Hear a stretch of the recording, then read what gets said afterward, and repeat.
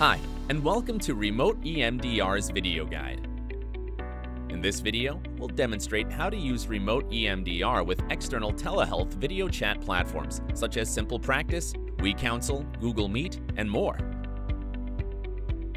Before we start, please note that remotEMDR works on Chrome, Firefox, or Safari browsers only, so make sure that both you and your client are using one of these browsers. In this demonstration, we will be using Google Meet. However, the same routine applies to all other external platforms. Let's begin.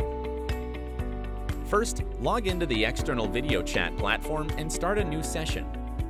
As you can see, we are already logged into Google Meet and have an active session in progress. Now open a new tab on your browser and log into your remotEMDR account.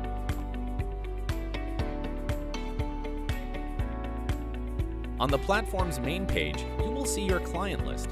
To start a session with one of your clients, click the Start Session button next to their name. This is the session screen. For a short video guide on inviting your client to a remotEMDR session, please click on the link at the top right corner of the screen now. Once your client joins the session, a pop-up message will appear asking you to choose a video chat platform. Close this message by clicking on the small X button at its top right corner. Next, click on the pushpin icon at the upper right side of the control panel. This will ensure the control panel stays open throughout the session. Now we need to split Google Meet and remotEMDR's tabs into two separate windows. To do that, right-click on one of the tabs and select Move Tab to a new window, or simply click and drag one of the tabs down. Next, click on the Restore Down icon at the upper right corner of the window. If you're using a Mac computer, look for the green button instead. You can adjust the window's size by clicking and holding the window's border and moving it with your mouse.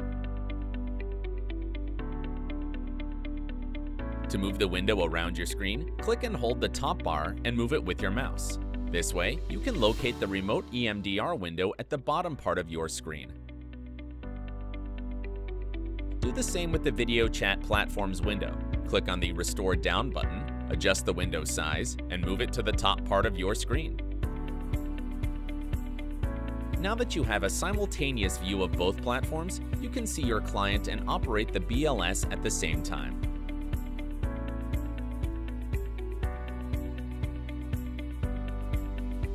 This has been our video guide on using remotEMDR with external video chat platforms. For questions and support, please contact us at info@remoteemdr.com.